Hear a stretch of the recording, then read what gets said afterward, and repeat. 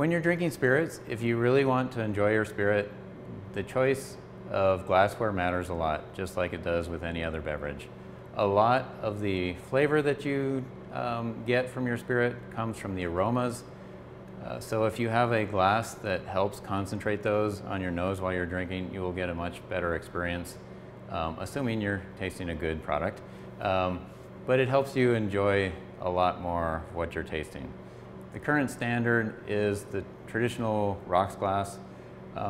It really is not a very good glass to enjoy a high quality spirit in. It's not helping concentrate those aromas. You know, moving up, you can go to something like a stemless wine glass or even a wine glass at home will help. If you have a brandy sniffer, something like that. Or you can go to a glass specifically made for whiskey. Glass is actually made in Scotland, meant specifically for tasting whiskey. It really helps concentrate the aromas on your nose while you're drinking.